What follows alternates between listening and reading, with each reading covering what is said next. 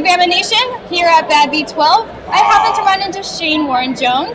He was here at our last fight. I was. How was the last fight for you? It was awesome. It was awesome. I was here with good friends and enjoyed myself, and was thoroughly entertained.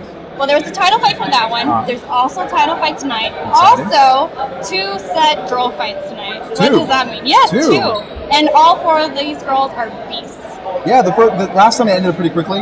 Yes. The girl fight ended pretty quickly. It was a little bit of a letdown, a little anticlimactic, but I'm looking forward to this one. No, there's some interesting ones on this one, especially. I don't want to give it away, but you'll see a girl walk out probably with a Louis Vuitton bag. Okay. She's a royalty of some way, but a punishment. Okay. I'll hint at royalty of that. punishment. So you have your first impression of her, but this girl is nothing like that. She's tough. Nice. So what you're seeing her, she's also a Marine. Let's throw that out there. Well, hey, gotta keep it classy and a little bit rough at the edges, right? Yes. Yeah. Well, we talked about the fights. We're talking about the fights tonight. But what are you up to, Shane? Well, I got 2 movies coming out this year. One's called Fight to the Finish. It's an indie MMA drama. The other one's called Dirty. It's kind of more of a cop drama. So, Dirty. Yeah, dirty.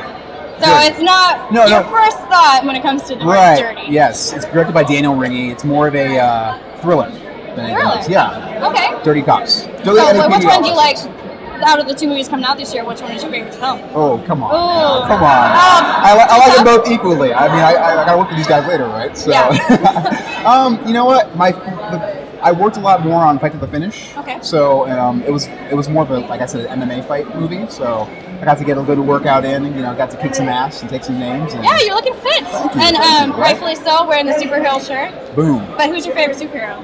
The Flash. Flash? The Flash. Right away. Yeah. All right, that's why Flash is on top.